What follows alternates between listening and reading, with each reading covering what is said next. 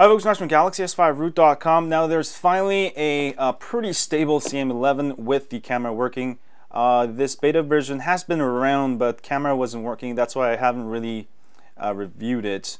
But I've been running this for the last couple days, and it is actually nearly pretty flawless. And also I did install the HighOnAndroid OnePlus One kit, so make it like OnePlus One. I do really like the performance of this CM11. It's still unofficial. You know, you may still find some problems with it, but so far phone calls fine. Sometimes the phone dialer freezes like once every 10 times, but I mean the phone still works. It just kind of sort of freezes for a couple of seconds, but other than that, no problems. Now NFC does not work. That's the only thing that's not working. If you try to turn it on, it won't work. That's still in the works, but it should be working eventually.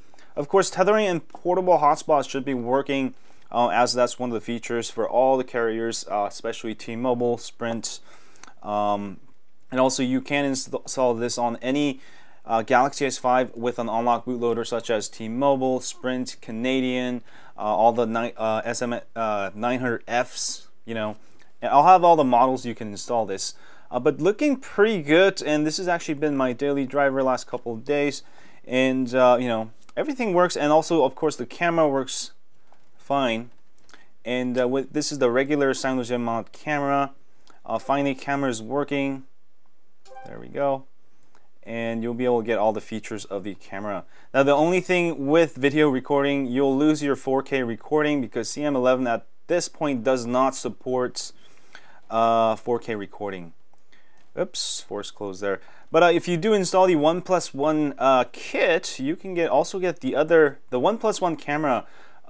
This one actually has HDR working also, so you'll pretty much be able to get all of the features of OnePlus One. It's like having a OnePlus 5, so I really like it. And I think this is actually a better camera than the one that comes with CM11. And there we go. Overall, it's not perfect yet. It's still work in progress, but definitely you can still use it as daily driver if you don't need stuff like NFC. And if you want to try it, but you don't want to use it as daily driver, simply just try it, and then you can restore your old ROM back. Just basically make a backup ROM and install this ROM, try it, and then you can restore your ROM back if you don't like it. Also screenshot. Everything else is working just fine. Hello, hello. And let me stop this. There we go. All right, let's take a look at that. Just fine. Hello, hello. Yeah, there we go.